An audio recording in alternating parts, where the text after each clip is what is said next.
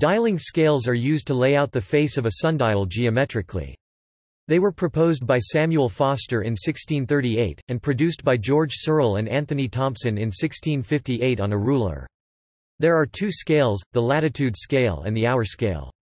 They can be used to draw all mnemonic dials, and reverse engineer existing dials to discover their original intended location.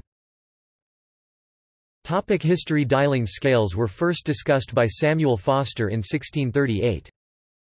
Pierre Bobinet, a Jesuit, drew a scale in his book L'Orographie ingénieuse contenant des connaissances, and Curiosités agréables dans la composition des cadrans, in 1647.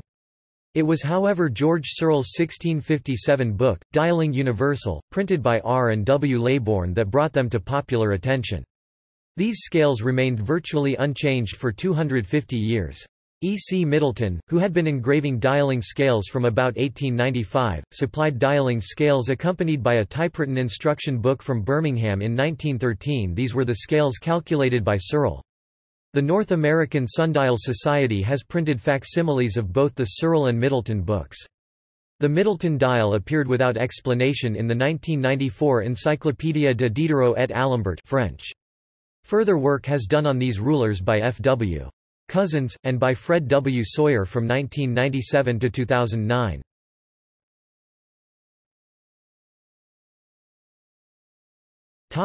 Description. The traditional scales, Foster-Searle scales, are drawn on a ruler. The hour scale shows sin t sin t plus cos t display style sin t over sin t plus cos t, and the latitude scale shows sin phi 1 plus sin 2 phi display style sin var phi over sqrt 1 plus sin caret 2 var phi. The graduation of these rulers is independent of latitude, making them suitable for drawing all dials. The Foster-Searle dial is randomly set for a value of 45 degrees, and is more precise for latitudes below 45 degrees. It is thus a special case in an infinite set of rulers.